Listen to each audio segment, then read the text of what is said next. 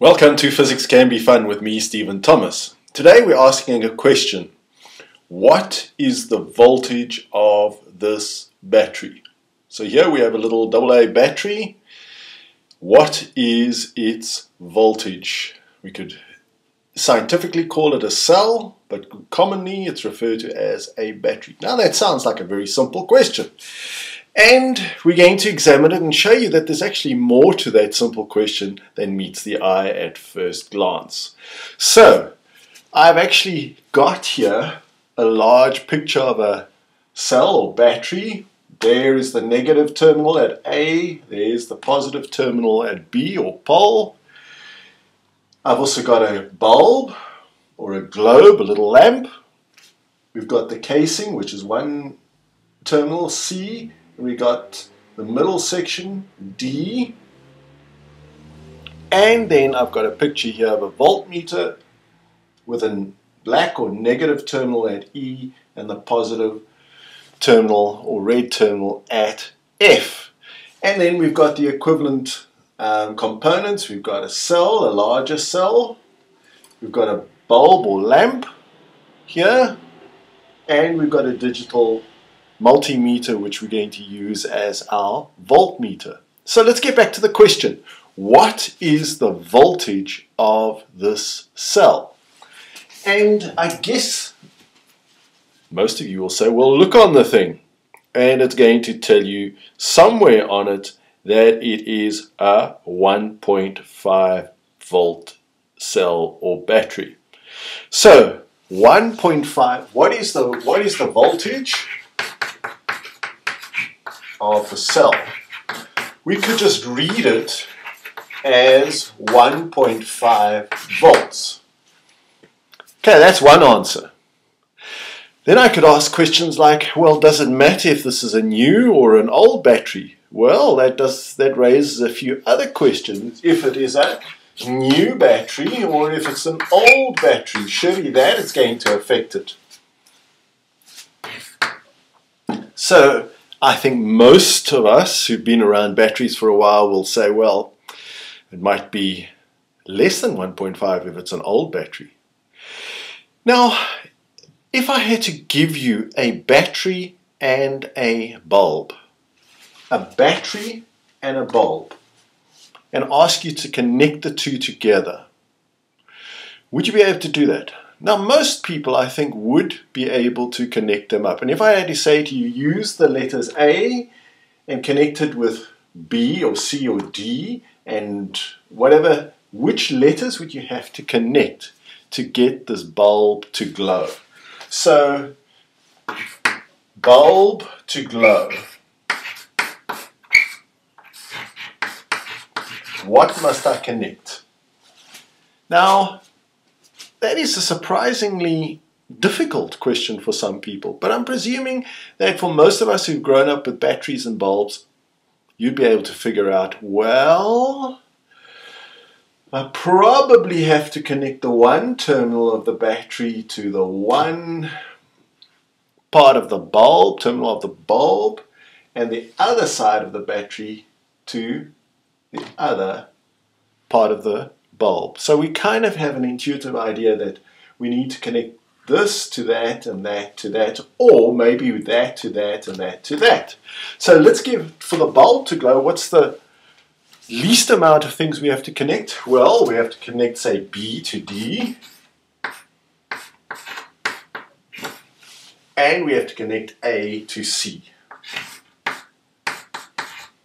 That's probably, or we could connect A to D, or A to D and then B to C. So let's take it, here's B, and let's connect it to D, and let's connect A to C.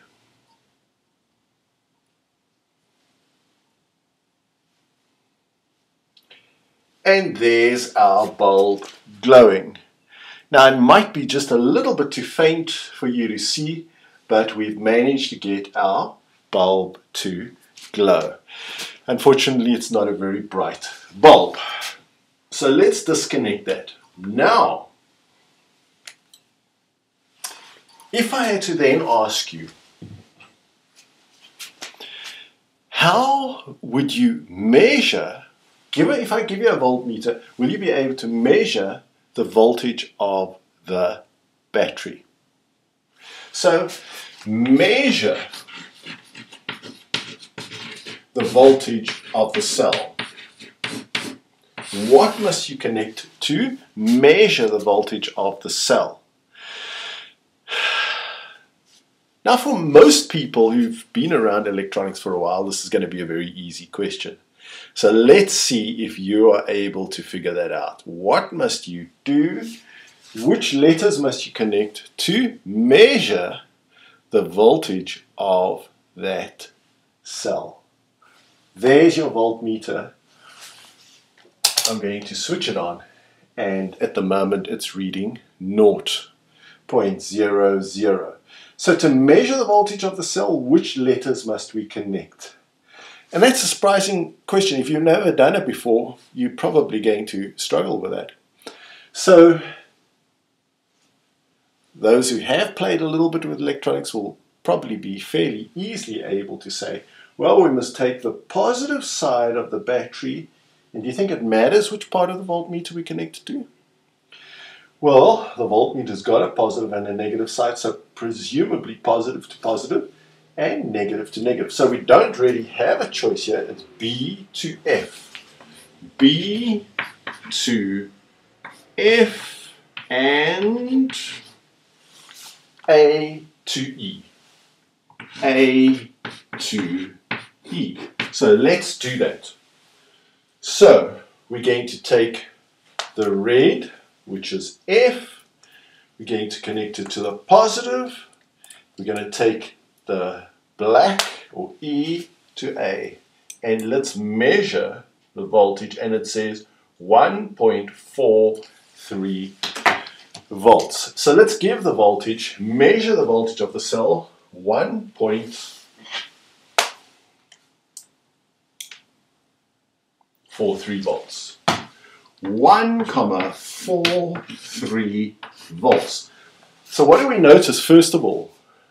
That it's not the same as 1.5. So if I had to ask you what's the voltage of a cell, we could take what's written on the battery, or maybe we don't believe that, we could actually measure it ourselves.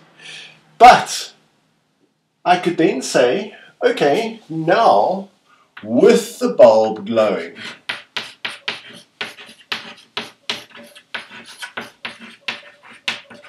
what is the voltage measured?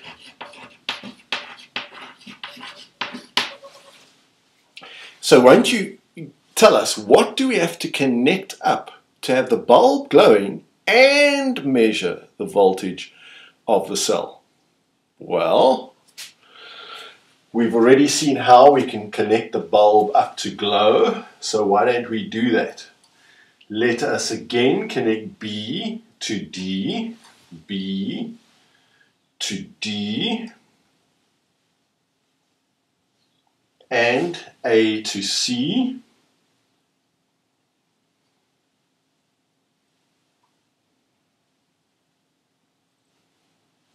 There's our bulb glowing. And at the same time, let's connect F to B and E to A. Let's do the same things as we did before, and we measure the voltage of our now glowing bulb, and the voltage reads 1.19. 1.19 volts. And that was with connecting B to D and A to C, as well as F to B and E to A. So with all of those connected, we measured 1.19 volts. But look how interesting that is. our voltmeter is now reading with a current flowing, and with a bulb glowing, it's measuring 1.19 volts.